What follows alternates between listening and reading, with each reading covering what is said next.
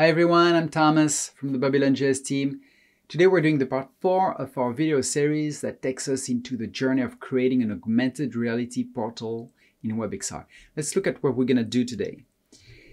So I'm placing the portal, but what we're going to focus today is this occlusion effect, where I can see through the portal the scene. When I go behind, I see the real world, but when I see through it, I see the 3D scene. And the opposite, when I go into the 3D scene, when I'm going to look back through the portal, I'm going to see through the real world. And behind it, the 3D scene. This is kind of like the thing we're going to do today. Let's look at the desktop. We're going to do everything on the desktop to understand this concept. We're, step by step, opening and unveiling all the different unknowns, so there is no surprise, and we'll put everything together in the last videos.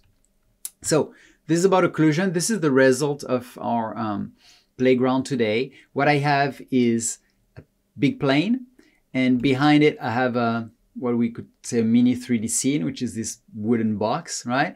And when I get close to this, then I don't see the plane, so we're gonna want a big occluder, right? This plane is actually the occluder that has a hole in it, and I can see behind something that is even bigger, right? I can see the scene behind, and there is a variable that plays with its visibility, and when it's invisible, I just looks like I just see the box, right? I just see what's behind it.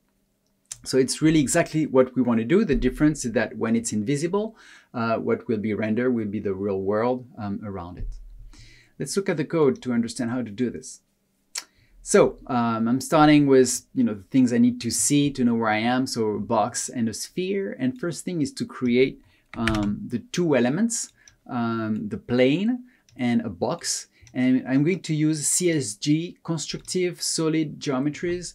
It is a modeling technique that uses booleans to do intersection and unions of solid forms.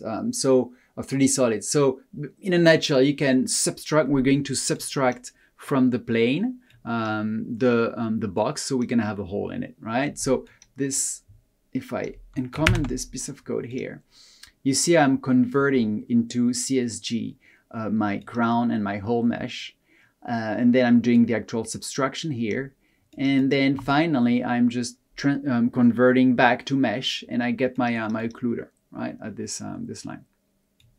The next line is to actually create a, give some material and getting rid of the initial two meshes because I don't need them anymore. And there we go. I have my plane with a hole, which we'll call the occluder from now on. And I can see what's behind it, which is the sphere and the box. All right, let's add now a 3D world behind it. So that's this wooden box here. So it looks like I have achieved what I want, except that now I don't want to see this plane, right? So what happens if I play with its visibility? Here in the rendering loop, I'm just playing with the value of the visibility. And you see as it becomes invisible, well, suddenly I see what's behind it. And that's what we'd expect, right? When something is hiding something, then it's not rendered. And when it's not visible, then what's behind it becomes rendered, right? That's the behavior you'd expect from the engine. We want to play with this, right? And to play with this, we're going to use rendering group IDs. So I'm putting the occluder here in a first group at the number 0. And the way rendering group ID works is they're kind of like layers, and they are render one after each other, right? So the number 0 is the first one, and I'm putting the elements that I don't want to see into a higher number in terms of rendering group ID, and next one is number 1. So that's how I separate those two type of meshes, the occluder and all the other ones. And then just to make sure the occlusion works, here we're ensuring that we don't clear the buffer.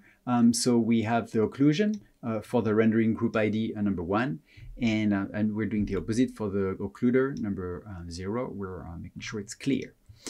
All right, so let's take a look at this now to see if this changes, right? I don't want to see this box when it becomes invisible. And there we go. We're back to the initial thing. When it's invisible, it is really the effect I want to have. So that's it for today. We learn how to do this trick of occluder, how to use the occluders to display or not display and to hide some different meshes and elements. That's one of the key things of the demo. And that's like a big block, right? It's like our last block. Now, in the next episode, we're gonna start putting everything together. We have the portal, we know how to place it, we have the nice effect on the portal, and we know how to do the occlusion. Next step, bringing everything together in a first version of the demo. See you in the next video, and as usual, look in the comments for the URLs of those playgrounds. Bye-bye.